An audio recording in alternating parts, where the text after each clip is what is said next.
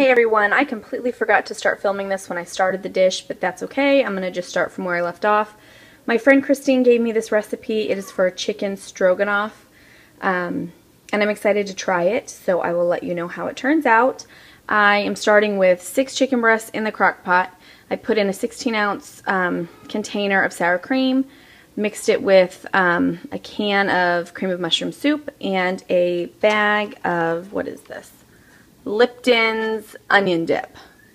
So just mix that together and pour it on top of the chicken breast. I'm going to cook it on low for 6 hours, and then I will shred it and put it over egg noodles.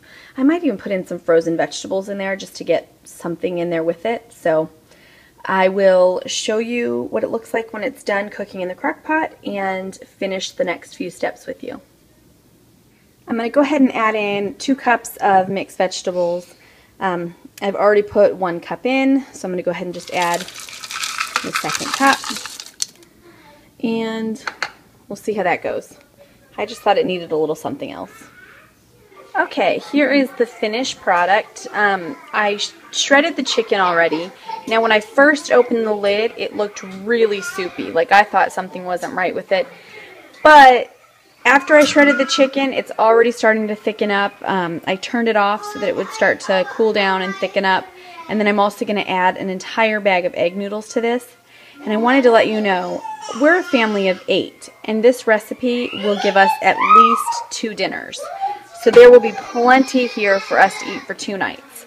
So I'm just whipping together the noodles. I'm going to throw some biscuits in the oven, and we will let you know what we think of it.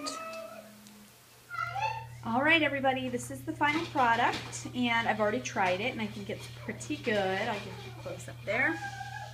So chicken stroganoff, we're serving it with a salad, oranges, and a biscuit.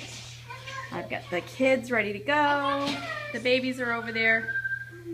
They're double fisting it already, so I think I would call this a win. They seem to really like it. I am enjoying it, so I think it's a success. So I am going to put a link to the recipe in the description box. And if you have any questions, leave a comment below and I would be glad to help.